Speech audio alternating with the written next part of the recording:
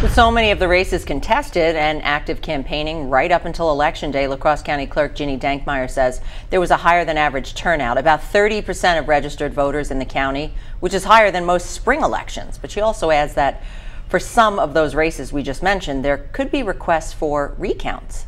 There was 6 county board races where the vote total was less than 40, and if there's 4,000 or less ballots cast, that person could ask for a recount.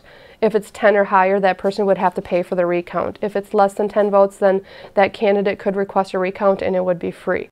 Now, these requests for recount can be made after the canvass board is done tallying the results. That takes place Friday, but they must be made by this upcoming Wednesday.